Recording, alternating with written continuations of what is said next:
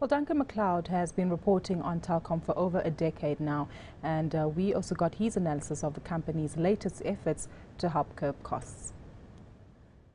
You know, Telkom has made it quite clear today that they're under a lot of financial pressure and that they need to do something quite urgently about these cost cuts. And I think the Labour Court decision last week ordering them to suspend the Section 189 process of effectively forced retrenchments has come as a big blow to management, which is trying to reduce costs in the short term.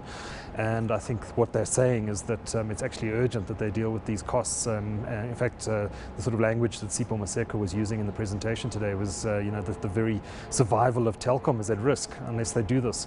Just looking at the costs that Telkom is sitting on and comparing those costs to fixed line operating incumbents elsewhere in the world, there's no doubt that they have to bring them down. 10 years ago, Telkom was a dominant player in the telecommunications market in South Africa, and it had an effective monopoly over fixed lines.